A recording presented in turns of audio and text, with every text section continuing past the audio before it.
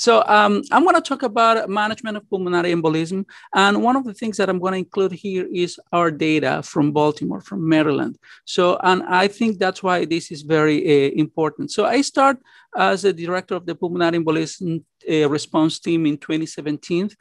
So there's a lot of changes that you can see that occur during that time. And I'm going to show you what we have already.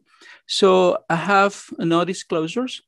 So we know that venous thromboembolism affects about 300,000 to 600,000 patients a year in the United States. If we're talking about pulmonary embolism, 10% of the pulmonary embolism are rapidly fatal, so they kill you right away. About 5%, they kill you during the hospitalization, and is the third leading cause of cardiovascular mortality in the United States. And about 3 to 5% of the patients develop chronic thromboembolic pulmonary hypertension. That is a late complications of pulmonary embolism. So what happened here in Baltimore, in the University of Maryland? So when I start here, I start doing basically a chart review of what kind of patients we have. So, and we saw that we diagnosed with about 769 patients at the University of Maryland during 2 years.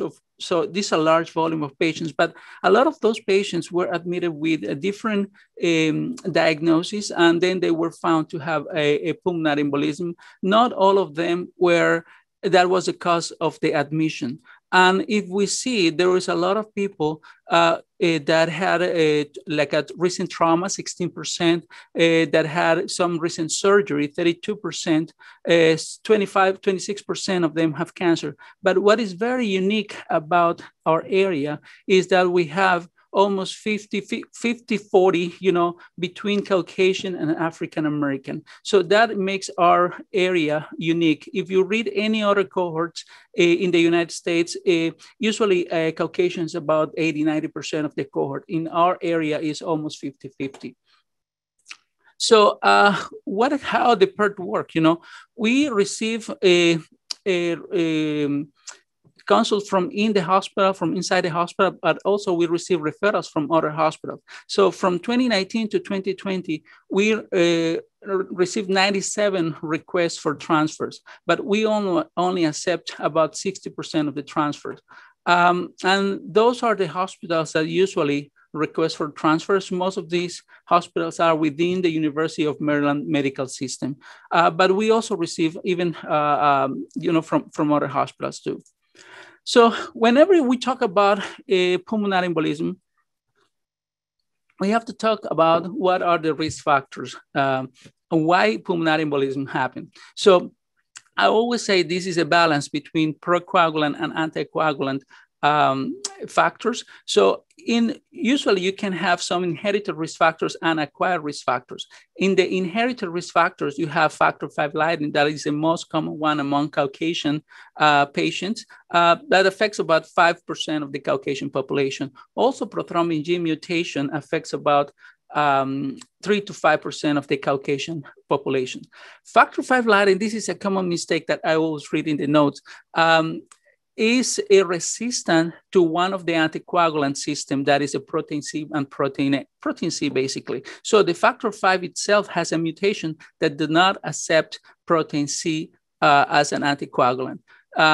So also you can have patients who have a deficit protein C and protein S, deficits of antithrombin, those are the anticoagulant system. In African American, that is what we see in this area, that in this cohort, we have also elevated factor VIII. Sometimes we have patients that you do all this workup, is negative, and then you check for factor VIII, and the activity of factor VIII is about 400. You have patients with sickle cell trait, sickle cell disease. They also have an increased risk of having venous thrombosis, and you have elevated homocysteine. You have several mutations of MTHFR, and this is not a strong risk factor for thrombosis, just recently discovered, but we still consider it as a risk factor. And then we have, on the other hand, acquired risk factors for for venous thromboembolism. As I show in the previous slides, you have cancer, hospitalization, surgery. Surgery itself can increase up to 20% your risk, 20 folds your risk of venous thromboembolism. You have trauma, you have air travel. Now we have COVID-19 infection, anti-phospholipid antibodies, and malignancies, etc. So we have multiple things that we have to think about venous thromboembolism. And as I say, this is a balance between procoagulants and anticoagulant factors. So then, how much these inherited thrombophilias can increase your risk of thrombosis? If we see, factor 5, heterozygous, that is what most of the people has, increase between 3 to 4 times, the risk of thrombosis. If you have a homozygous, it's way more. But if you have a combined factor 5 Leiden plus prothrombin gene mutation, it goes up to 20 times. But this is really rare. You don't see that very often. And also you can have antithrombin deficiency that is very, very rare also, that increase up to 16 times. Anti-phospholipid antibodies we see quite often, but is between 2 to 11 times, the risk of thrombosis. So what happens when somebody has a pulmonary embolism? You have the pulmonary embolism, you increase the pressure in the right ventricle. Because you increase your pressure, there is an increase in wall tension. Then, because there is an increase in myocardial oxygen demand in the right ventricle, then you can develop ischemia of the right ventricle plus minus infarction. You develop hypokinesia and dilated right ventricle. Also, you develop hypoperfusion of the coronary arteries. You have a decreased preload of the left ventricle, and then you develop systemic hypotension, and patients start getting dizzy, shortness of breath, etc. But the mortality is directly linked to this. And when we have a patient that shows up to you with a normal blood pressure, the mortality is quite low. It's about 2%.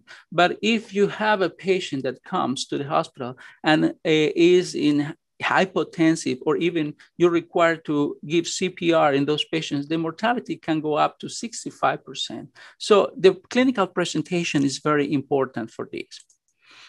Diagnosis, how you make the diagnosis. So then we have a multiple test. I'm sorry for the busy slide, but you have multiple scores that is telling you what is your pre-test probability to have a pulmonary embolism. But basically, all those scores includes a history, clinical presentation, and symptoms of the patient, and depending on the score that you use, they tell you have to do some biomarkers, like in the GERS score, they also go for the D-dimer, and then you say, okay, you order a CTA. So in our area, I think if anybody has a suspicion of a patient can have a pulmonary embolism, they just order a CTA. And CTA basically is the gold standard. It's the gold standard for the diagnosis of pulmonary embolism. Now, with the new CT scans that we have, you can even diagnose subsegmental pulmonary embolism. What is the problem with CTA that sometimes we have is in patients that has any allergy to iodine, or if the patient has some acute kidney injury or chronic renal failure, you cannot expose the patients to iodine contrast. So then you can use a ventilation or perfusion scan or VQ scan, and you can see the areas of mismatch. How is the ventilation perfusion scan done? You ask the patient to inhale xenon gas, and also you inject radio-labeled albumin. So, and then you put the patient in the camera, and then you get pictures of the perfusion and the ventilation phases. And then you compare both and see if there's a mismatch defect. Then, let's say you cannot do neither one. You don't have a nuclear medicine, or you cannot do a CT scan. You can also do an echocardiogram. And if in the echocardiogram, you find that the patient has signs of right ventricular strain or dilatation or dysfunction, you can think about pulmonary embolism. Also, you have to do a venous duplex ultrasound of the lower extremities. If the patient has an acute blood clot, give you or increase your suspicion of pulmonary embolism. And regardless of if the patient has or not, if the patient has a DVT, you have to treat the patient.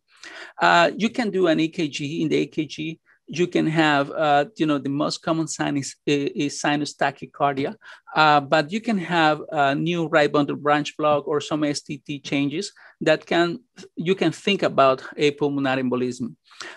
You can have a chest X-ray. The most common chest X-ray is a normal chest X-ray, but that could be an exclusion criteria that other pathologies like a pleural effusion or pneumonia is occurring in this patient. There's few signs like a oligoemia sign or but those are really rare and rarely seen in the chest X-ray. An elevated D-dimer is a good test that indicates that you have some kind of blood clot in your body. So it could be arterial, venous, etc. It's not specific for pulmonary embolism. The problem that D-dimer is also elevated in other pathologies. Let's say if you have cancer, if you have a recent surgery, if you have fever, everything can elevate D-dimer. So it's not specific.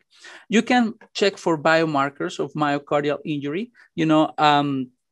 The troponin, the proBNP, can give you some idea. And also we use that for stratification that I'm going to tell you later.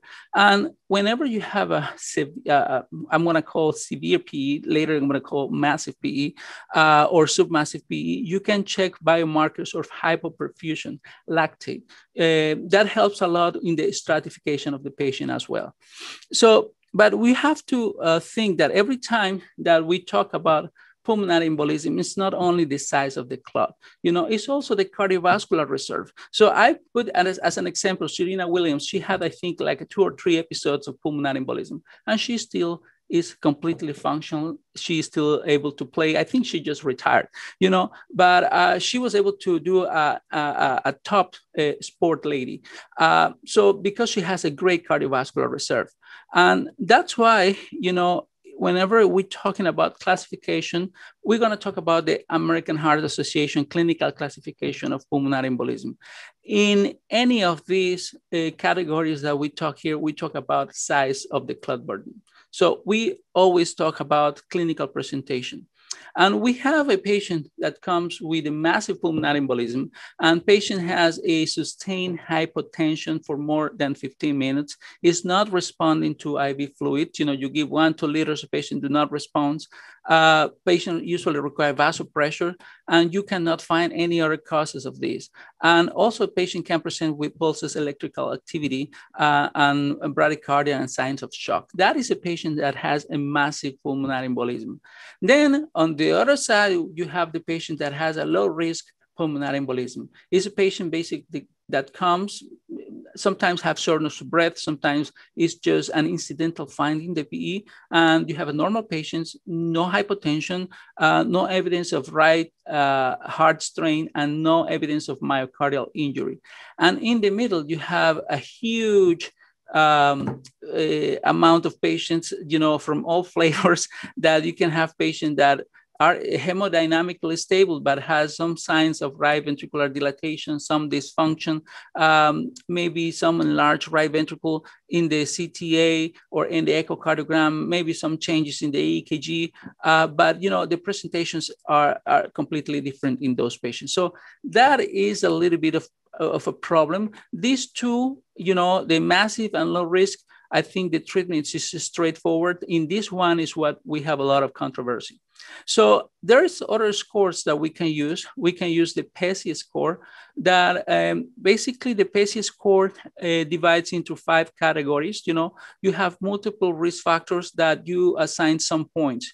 Let's say if you are a male, you have 10 more points. If you have cancer, heart failure, chronic lung disease, then you have clinical signs at presentations, tachycardia, if your blood pressure is low, etc., altered mental status. And then you can calculate what is your PESI score. And this is the mortality risk at 30 days. That goes from 1.6 to up to 25%. There is another score that, this score is great, but the thing is, takes a little bit of time to calculate. And when you are in the emergency room or the ICU, that you have to go fast, you have something that is easier to to do it. So then you have the BOVA score that basically has 4 elements. If the patient is hypotensive, with a systolic blood pressure less than 100, or more than 100, between 90 to 100, you give 1 point, or 0 points or 2 points. If you have elevated troponin, if you have right ventricular dilatation or dysfunction, or if you have an increased heart rate. So depending on the point score, you can have a BOVA 1, BOVA 2, or BOVA 3. And this is the 30-day mortality. However, we found that if you have a patient that is BOVA 3 and you add an elevated lactate, this is an important and a predictor of mortality in pulmonary embolism patients. So normally you classify BOVA 1, 2, and 3. In our hospital, we use a lot of the lactate plus the BOVA 3 to stratify those patients. So whenever we're talking about right ventricular strain, we can see the right ventricular strain in the CT scan. And like in this CT scan, you can see that right ventricle is huge. But what is the sensitivity of the CT scan compared to the echocardiogram? Because sometimes the patient do not have or has right ventricular strain in the CT, and they say, why I have to ask for an echocardiogram? The sensitivity of the CT scan for right ventricular strain is about 40%, and the specificity is about 80%. The other problem is that gives you only right ventricular dilatation, but you don't have any idea about the function of the right ventricle. So that's why we always recommend to do an echocardiogram to confirm this. In the echocardiogram, you can have multiple signs like a right ventricular dilatation, right ventricular dysfunction, and there's multiple parameters to evaluate for that. And usually what we do, if you go to the studies, they say, okay, what is the RV-LV ratio or TAPSE, and they based the outcomes is just one measurement. What we do here is we try to listen to the cardiologist and say, I think patient has mild, moderate, or severe dysfunction, mild, moderate, or severe dilatation. One of the signs that we can see when a patient has a pulmonary embolism is a McConnell sign. And basically McConnell sign is global hypokinesia of the right ventricle and with hyperkinetic apex of the right ventricle. And that gives you an idea that this patient has a lot of overload of the right ventricle. The other sign that, or the other measurement that we check in the right ventricle is the TAPSE, or tricuspid annular plane systolic extrusion. So basically what we do is we measure the distance between the apex and the base and how they shorten in the right ventricle. So this distance. And that is to give you an idea how much the right ventricle contracts. And normal values are above 15 millimeters, 15 millimeters and above. If it's less than 15 millimeters, you can say that patient has right ventricular dysfunction. So in our hospital, we did a chart review. And we say, okay, what is the difference between African-American and Caucasian? If you see that in the literature, African-American has an increased mortality compared with Caucasian, but all those cohorts, I'm telling you, is 90-10, 90% Caucasian, 10% African-American. So we decided to see what happened in our area when we have almost 50-50. So we found about 53% Caucasian and 46% African-American. If you see, they are not similar. The Caucasians are a little bit older, have more males. There is more diabetes in the African-American population, more chronic kidney disease. There are more smokers, and they have more trauma and in the Caucasian, and more surgeries also in the Caucasians. So, and when we saw the presentation of the right ventricle, it was quite interesting because, African-American have more underfilled left ventricle, that you remember when I was talking about the pathophysiology, you say that you decrease the preload of the left ventricle. So that occurs more often in African American than Caucasian. But also the right ventricle, Caucasian has more normal right ventricle than African American, but African American has a more dilated right ventricle and more severe dilated right ventricle and more severe dysfunction when we compare with Caucasian. We think this might be related because of comorbidities, but when we compare about the mortality, there was no difference in the whole mortality between Caucasian and African American. However, in those patients that require advanced therapies, I'm talking about systemic thrombolytics, catheter-based interventions, surgery, there was a higher mortality among African Americans, was 18.5 versus 3.8. So this is something that we need to look into a little bit more, but it's an interesting finding that I'd like to share. So now we're going to talk about treatment. What kind of treatments we can offer to patients with pulmonary embolism.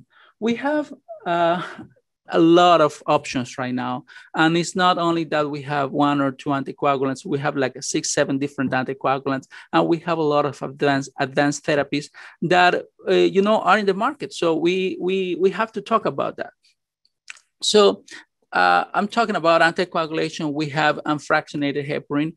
If we, it still is a great drug. We use it a lot, especially when we have a patient in the hospital that we don't know if we're really going to do an advanced therapy or not.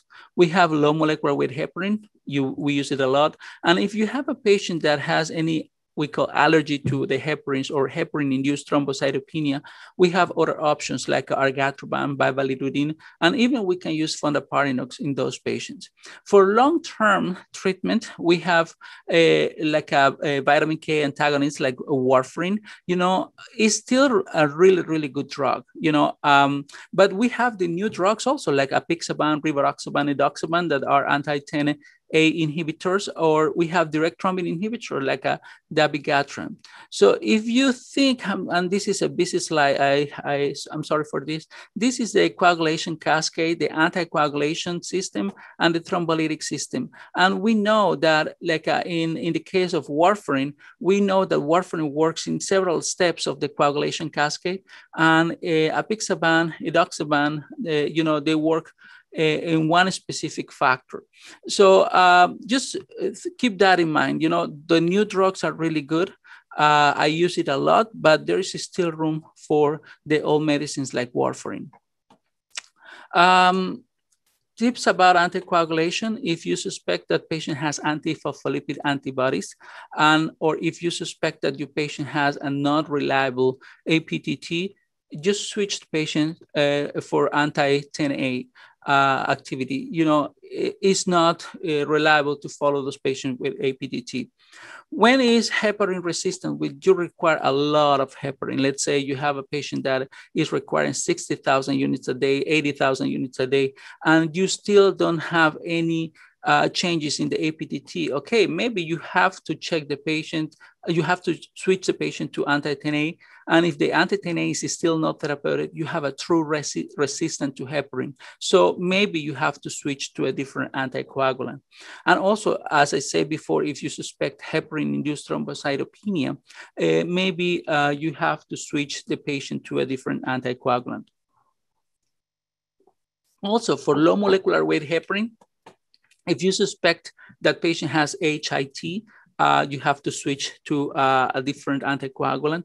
And also you have to check anti-10A once in a while in patients with that you are using low molecular weight heparin, especially if you have a patient that has a borderline kidney function, patient that have like a borderline obesity. You have to think that for a low molecular weight heparin, the cutoff weight is about 150 kilos. If you have somebody in that weight, maybe it's a good idea to check anti-10A as well. Also, in the underweight patients, if you have a patient that's really thin, maybe it's a good idea also to check anti-10A. Fondaparinux is mainly used for heparin-induced thrombocytopenia, and argatroban and bivalirudin almost the same. Vitamin K antagonists, just remember now, maybe the new physicians, they have all these new medicines. And I have these questions on and off. How about bridging of warfarin? You know, you still have to bridge warfarin. And usually you have to bridge warfarin for at least 5 days. Just remember that the factor 10 and factor 2 are the factors with the longest half-life. So they take up to 3-4 days to suppress. And the first thing that you suppress when you give a vitamin K antagonist is protein C and protein S, that is your anticoagulant system. So the first 2-3 days that you give vitamin K antagonist, you cause a hypercoagulate state. So that's why you have to bridge these patients with a different anticoagulant. DOACs are really good. But avoid using DOACs when you have a patient with a confirmed antiphospholipid antibody syndrome, especially if you have antiphospholipid antibody syndrome for lupus anticoagulant, where it's 2 or 3 antiphospholipid, cardiolipin and beta-2 glycoprotein. You know, there is a study that is a TRAPS trial that they found that the patients that were treated with rivaroxaban, they bleed much more and they thrombose much more than those patients treated with warfarin. So be careful with antiphospholipid antibodies and DOACs. Those patients that has poor absorption, just these drugs, the DOACs absorb in the stomach and the proximal duodenum. So those patients with gastric bypass, especially ROX-Y, you know, they probably have a decreased absorption of DOACs. Patients with Crohn's disease, patients with large bowel resections, just think about that kind of patients. And in hemodialysis patients, interesting, there's a bunch of information outside about VT anticoagulation for atrial fibrillation in patients using DOACs. And the results are really good, but there's no information about hemodialysis patients and venous thromboembolism. So we can extrapolate the information from the studies from AFib, but there's no studies dedicated for hemodialysis patients and venous thromboembolism. I think there are a couple of studies running right now, but that is something that we have to be careful. And morbid obesity. There is still some controversy about morbid obesity. There is some, in the early ages of DOACs, you know, there was a statement that was not safe to use DOACs in morbid obese patients. Later, another study shows that, there was no events when they use DOACs in patients with BMIs more than 40. So I use DOACs in morbid obese patients, but there's no good data about that neither. Advanced therapies. Anybody has any questions so far? No? Okay. So we go to advanced therapies. What is advanced therapies? We're going to talk about systemic thrombolytics. We're going to talk about catheter-based interventions that now is not only thrombolysis. We have a catheter thrombectomy. We're going to talk about surgical pulmonary embolectomy. And we're going to talk about advanced cardiovascular support. Here at the University of Maryland, we have the ECMO program that we have a lot of patients. So let me start with this. This is one, from the analysis that we did at the University of Maryland. We use about, 75%, 76% of patients that require with pulmonary embolism, they require only anticoagulation. About 11% of patients, we couldn't offer any treatment for multiple reasons. And about 15% of patients require some kind of advanced therapies. And if you see, most of the advanced therapies that we use was a surgical pulmonary embolectomy and catheter-based interventions. We use some ECMO and very few systemic thrombolysis alone. And but also we have a lot of combinations like systemic thrombolysis plus surgical pulmonary embolectomy, systemic thrombolysis plus catheter-based interventions, plus VA ECMO, etc. So I'm going to talk about those. Systemic thrombolytics, we know that they work. There's multiple trials that they have done in the past. I'm going to quote this meta-analysis that was done in 2015. And in this meta-analysis, they see, they put all the patients together, and they found that overall mortality improved when you use thrombolytics in those patients. It favors the use of thrombolytics versus anticoagulation alone.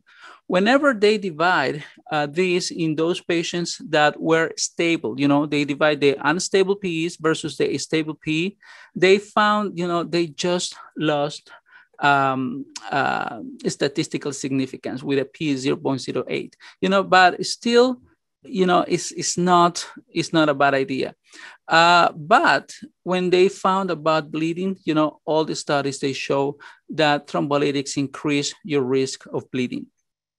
So what the guidelines says, if you have a patient who has an acute pulmonary embolism that is unstable, we're talking about hypotension, and they do not have a high risk of bleeding, you can use thrombolytics. If you have a patient that is stable, the guidelines do not recommend thrombolytics because the patient is completely stable. However, if you have a patient that is stable now, but you start seeing signs and symptoms that the patient is deteriorating, you might give systemic thrombolytics to those patients. And when this is one of the talks that I have with the people here. Here at the University of Maryland, we have ECMO, we have many other resources. But if we have a patient that they are requesting for transfer and the patient is far away, say, if the patient is unstable or is becoming unstable, just give thrombolytics. Don't wait for that. Give one shot of TPA and then send the patient, because this can save lives. So now we're going to talk about catheter direct therapies. And this is a really hot topic right now. There's multiple products outside. However, even believe it or not, there is only few good level of data. And I summarize this data in this table. And believe it or not, this is the only randomized controlled trial that we have. That was the Ultima trial that was published in 2014. It includes 59 patients only. That's the only randomized trial. And the outcomes, was the RV-LV ratio improvement at 24 hours. If you see, there was a statistically significant improvement of the RV-LV ratio with the ultrasound, catheter ultrasound guided therapy. And, with an acceptable bleeding and acceptable mortality, it was no difference in that. All the other studies, the Seattle, Perfect, FLAIR, and EXACT trials, those are single arm. This is a registry single arm. They do not include any control patients. The Optimize PE trial, it was randomized to different doses of thrombolytics, but there was no control patients. There were not patients that were given just anticoagulation. The FLAIR is with a different catheter. This is a flow triple from Inari. It's a single arm trial, and also the Extract PE with a penumbra catheter. That is also a single arm trial. So we cannot say that we have a strong evidence in favor or against these catheters because there is not enough information. So what, the AHA, they released a scientific statement in 2019 that says that current data shows that catheter-based therapies improve surrogate outcomes, such as right ventricular dysfunction improvement in acute pulmonary embolism. But currently, they cannot support the use as a 1A indication for patients with pulmonary embolism. They say they might benefit long-term complications like a chronic thromboembolic pulmonary hypertension, but there's no good data yet.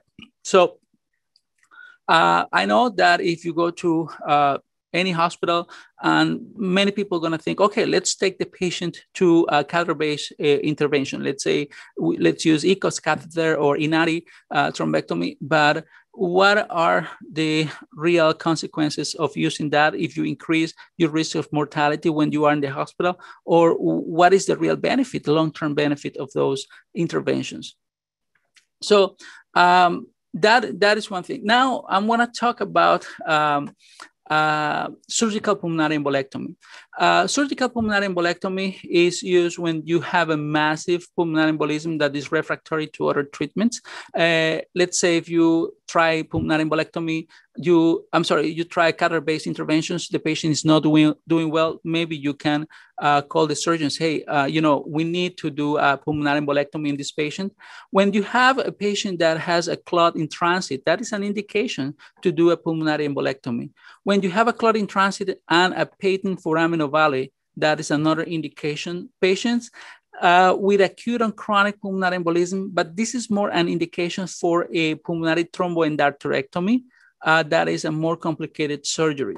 When you have a patient with a thrombus in the right ventricle or right atrium, and this is a very soft, but maybe I have seen this like a once or twice, that you have a patient who have a pulmonary embolism, but also they are scheduled to have CABG or valve replacement. They take the patient to the OR and they do the two surgeries at the same time. So when in our hospital, what is our data from our hospital? So there is two big case series. One is from Brigham and Women, the other one from University of Maryland.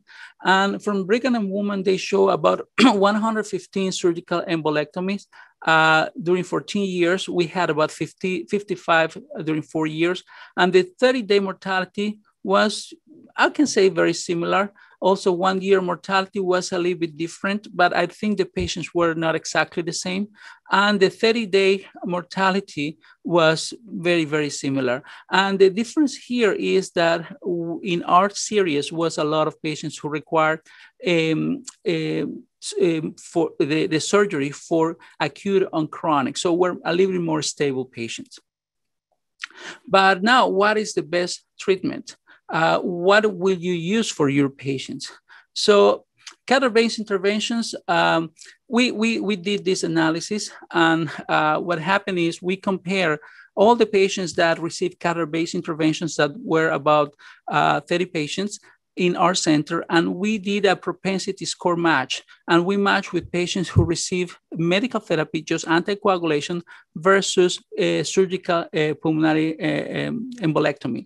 So what we found is that this patient was not, and we compare over time. We went up to 2 years, of follow-ups. We used CRISP to try to get all the data from other hospitals, and we found there was no difference in thrombus resolution in those patients. The patients who received catheter-based interventions versus surgical and medicine approaches, there was no difference in improvement of the right ventricular dysfunction recovery. All patients recovered that. The length of stay was a little bit longer in the surgical arm. So those patients that received surgical pulmonary embolectomy stay a little bit longer than the other patients. And there was an increased risk of bleeding in patients who received catheter-based intervention group. So when we draw a Kaplan-Meier for mortality, we can see in the top, those are the patients who receive surgical pulmonary embolectomy. And we can see everybody else, we can see the patients with catheter-based interventions in blue. You can see that there's a difference here. But when we compare the catheter-based interventions with the patients who receive medical group, that is the yellow line, there was almost no difference in mortality between catheter-based interventions versus the medical group. One of the critiques of this study is most of the patients who receive catheter-based interventions, they receive is a catheter-based thrombolysis with an ECOS catheter. There was only one patient who received a catheter thrombectomy. Now in the market, we have the Inari catheter that they use catheter-based thrombectomies, but we need to check the data in the future. But that's why it's important to do a comparison between medical therapy and catheter-based interventions. How about extracorporeal membrane oxygenation, or ECMO? This is a patient that we have on ECMO. We have an arterial and a venous cannula, and we have the patients can even walk while they are on ECMO. And now, during this pandemic, ECMO has been used a lot, especially in those COVID patients. So we use ECMO in our PE patients. And a couple of years ago, Dr. Khan published this case series of about 20 patients who received ECMO for treatment of massive pulmonary embolism. And there is another group from Europe that they also use ECMO in massive pulmonary embolism. And what we found is the outcomes for them, they report about 61% mortality, and in our patients was about 5% mortality. And this difference is explained not because of the technique, not because of the equipment, is basically the selection of patients. We found that if we have a patient that is more than 65 or 70 years old, is not a good candidate for ECMO because almost everybody dies if you put them on ECMO. We found that if you have a patient who has a bad disease, let's say it's a cancer patient, or a cancer in a late stage, we don't use the ECMO in those patients because we know that mortality will not be good. So we have to be careful on which patients we select to put them on ECMO. So we did a couple of things while patient is on ECMO. One of the things that we saw is in few patients that we had before that we tried the catheter-based interventions, whenever they come from the other hospital and we try to put the patient in the OR, we put the catheter in, the patient decompensates. And the patients sometimes end up in ECMO. So we say, okay, maybe those patients that are high risk is not a good idea to use catheter-based interventions because they can go worse.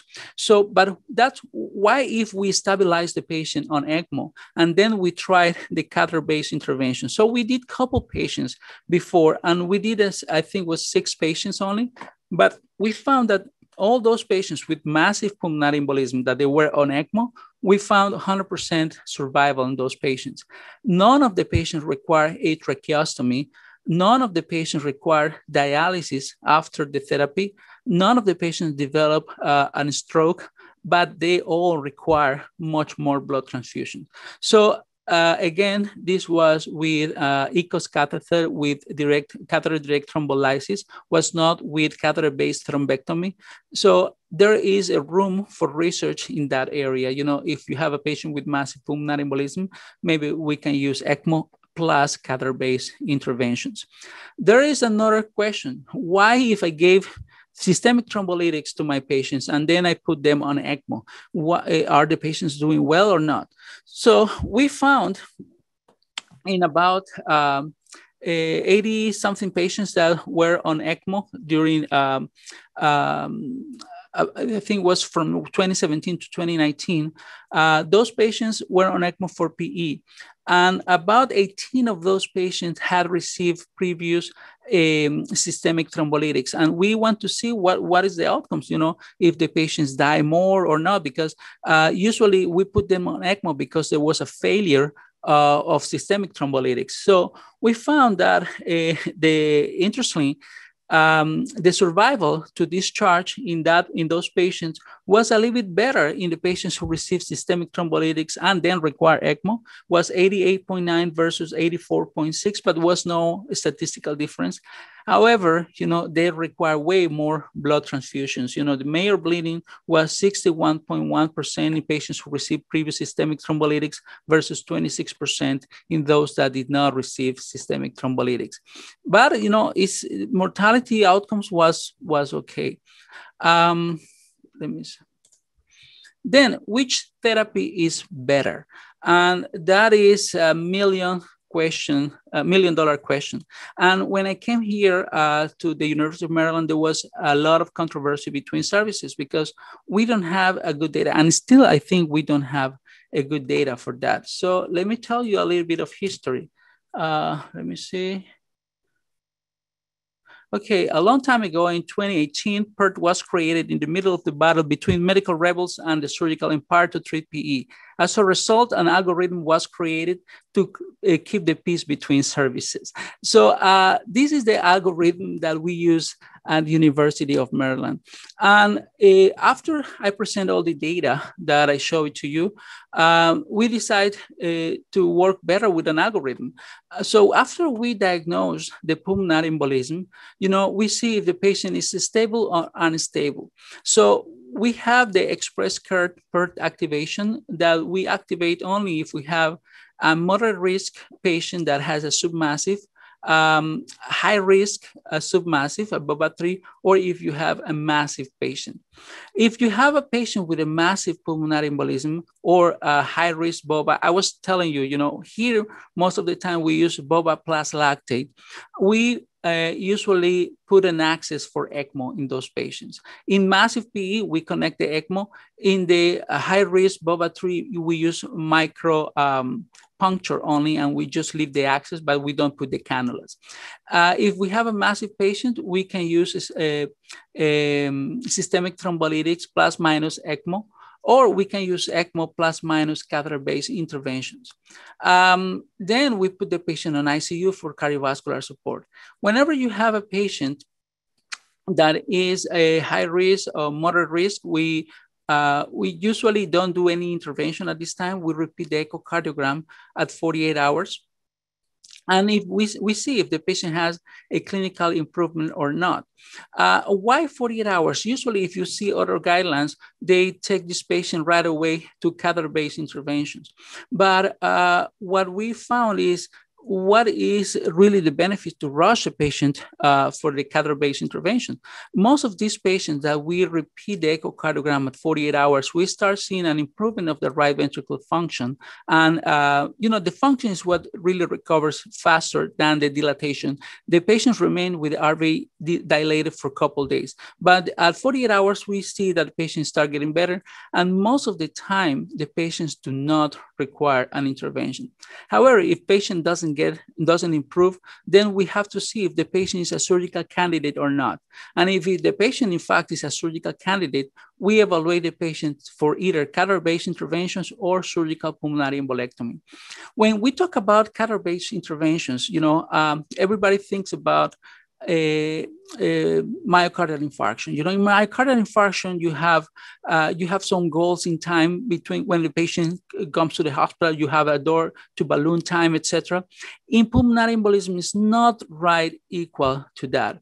Whenever you see, you have up to 14 days to do a thrombolysis in those patients, and is successful. So as long as the patient is not unstable, you have some time to plan your intervention. You don't have to rush the patient to the OR. Also, for surgical pulmonary embolectomy, if the patient is in this area that is on ECMO, you can also plan the pulmonary embolectomy because you have time. The time is given by ECMO. Then if the patient has a clinical improvement, you just start the patient on anticoagulation and then you discharge the patient. And we have the pulmonary embolism clinic in the outpatient clinic. On the other hand, if you have a patient that is completely stable, that is low risk, you can either observe the patient or you can even send the patient home from the emergency room if they have a low risk of bleeding and low social profile. The patient is reliable, basically. Now I'm going to talk about what consequences you have after having a pulmonary embolism.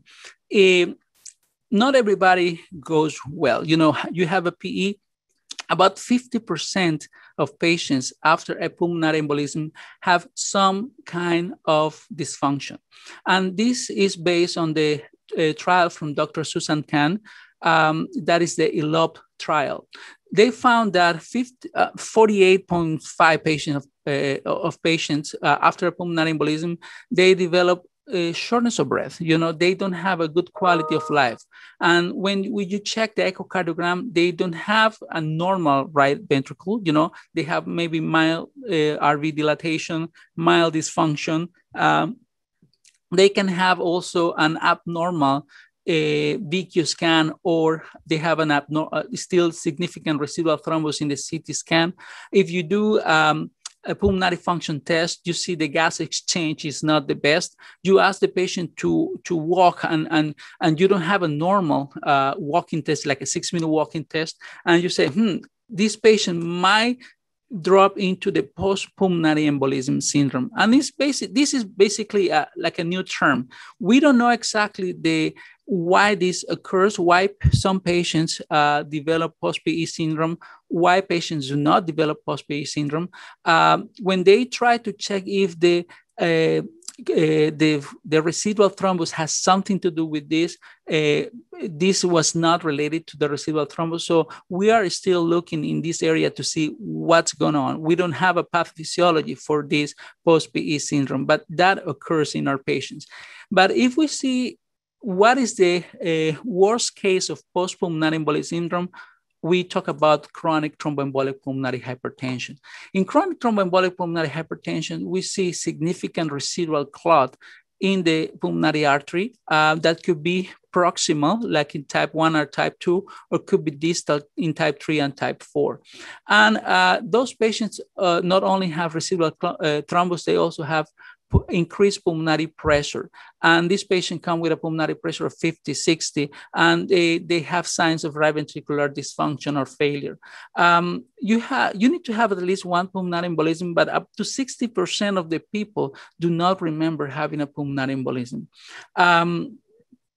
The mortality, if you don't treat this, is about 70% if your pulmonary artery pressure is more than 40, and 90% if your pulmonary artery pressure is more than 50 and you don't treat those patients. Those patients are usually treated with surgical pulmonary thromboendarterectomy. You have to go and remove those clots, and you can use medicines to increase, to decrease the pulmonary pressure as well.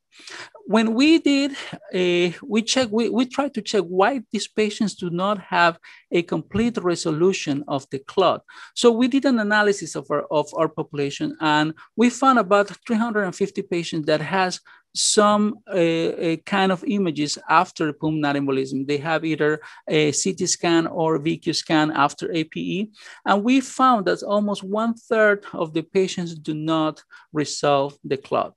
And the risk factors for an incomplete thrombus resolution were a history of cancer, if they have a concomitant lower extremity DVT, and also if they were non-Caucasian by race. The patients who resolved the clot really fast were those patients that had a provoked event, such as after surgery or trauma. So those patients resolve really, really fast. So this is another interesting area that we are working on right now.